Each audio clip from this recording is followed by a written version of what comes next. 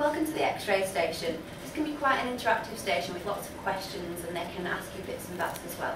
So you can start off by asking the children if they've ever had an X-ray before and ask them what their experience at the hospital was like, just to make sure that the other children that have never had one won't be scared of having them because there's no pain involved.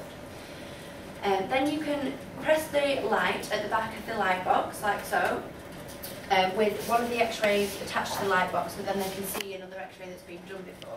So you can get down to their level, and sometimes we also have a plastic skeleton which makes it seem more real to them, so they can compare the bones on the X-ray to what the bones actually look like.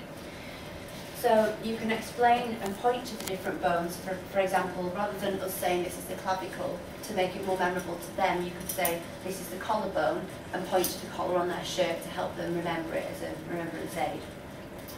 Then for the more interactive part, you could ask for 2 volunteers, so you could get 2 of the maybe more keen or maybe the more quiet children to come up and get their teddy bear to stand in front of the X-ray machine.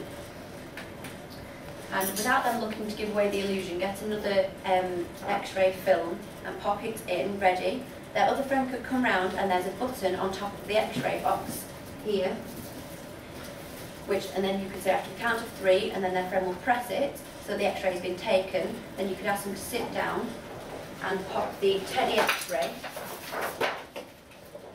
onto the X-ray box, and then turn it on so that they can all see the X-ray. And then you can just repeat the process, asking the different bones, and of course they will look slightly different depending on the 5 or 6 different X-ray films that we have with us. Also, as another point, a lot of the children at the various schools that we visit are actually studying the chest in their science classes.